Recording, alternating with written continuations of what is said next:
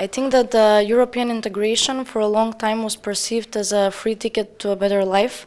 But right now, as a young person, I'm not so much devastated because we didn't get the date for the negotiations. I'm devastated because the reforms that were promised are not being implemented. Maybe more jobs, more projects, more money for young people, because projects, they cannot do it for free. They need to make a field for them together, so they can do something for the country. Our politicians to give people who are not part of their political parties a reason to stay in our country. Especially us, young people, have right now very little to hang on to. And most importantly, what I see as a top priority is to enforce integrations within our country. And then we can maybe talk about integrating on another level. Transparency, control, and sanctions. I think that our politicians must be more transparency in their give transparency in their work, and so we can control them.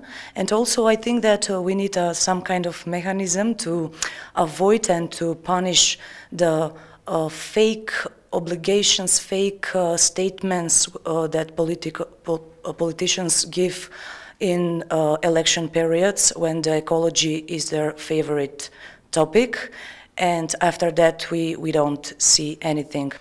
My expectations about the Albanian politicians are that to find the agreement together and to restore faith on people, because people have lost faith, and this can only restored by bringing a new spirit, and they should give the opportunity to young people and to demonstrate that we can do things better, and we can work against the corruption and corrupted authorities. From my perspective, no matter how well we are doing on the paper when it comes to EU integrations or other aspects of integrating within the international community, it all means nothing if there are no young people willing to live in that country tomorrow. So what I see as a good role model for our politicians would be to actually show by example, not just tell and proclaim,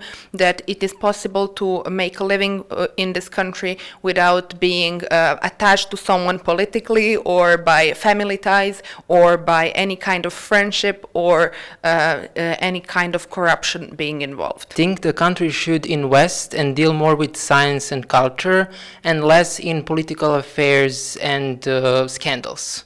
Also, I would like to say that the economic progress and growth should be available and present in all parts of Serbia, not to be centralized. And the last thing, I want to say that the nepotism should be stopped. It's killing the country.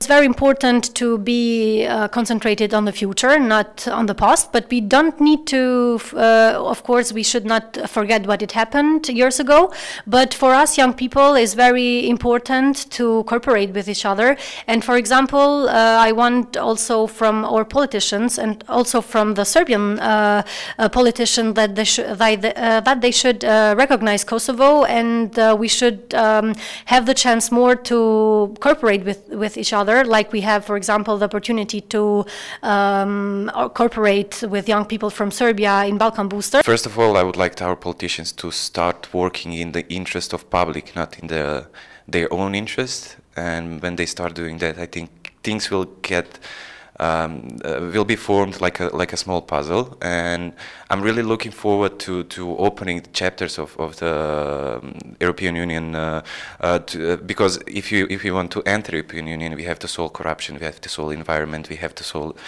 infrastructure problems, and I'm really looking forward to that, because it means I can live more freely and not think about smaller problems that we have, but think about improving my country in other ways.